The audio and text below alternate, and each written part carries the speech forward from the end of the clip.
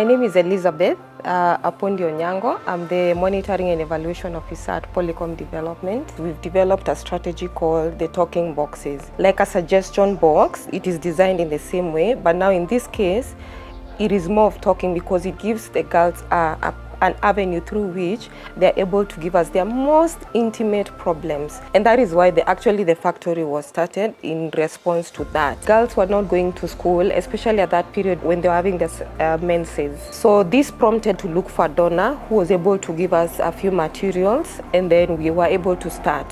So out of that, the girls' retention rate is very high. Polycom has helped me to go through my challenges and circumstances that I'm facing through life by helping me with sanitary pads. We want a community where women are able to thrive and to do business. We had this economic empowerment factor that we were trained. After the training is when we applied for the funds. We were given 100,000. We divided it onto the individuals because now we have individual businesses. Our work focused more on ensuring that the counties are able to increase financing for implementation of existing gender-responsive policies that would guide the county to allocate more resources to, the women-specific fund, funds that, for example, facilitate girls to access sanitary towels within the schools and improving the sanitary situation in the institutions of learning. In the 50 schools that we work with, we realized the boys were less empowered. And out of that, we developed the boys' mentorship sessions.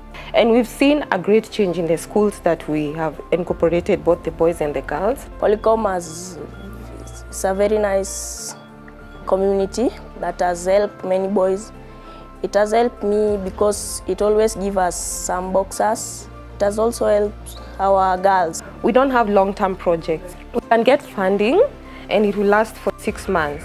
And then we also wait for another funding that will take us another 6 months, all in focusing on the girls. But when you look at the boys' mentorship, we don't have a donor in that line. So we're going out of our way to ensure that even the boys, their needs are also met. One thing I would want is the localization of the SDGs. We need to have that conversation felt at the grassroots level, so that it's not, this is a national thing, yet it's something, even at the sub-county level, we're able to pull through and we're able to report.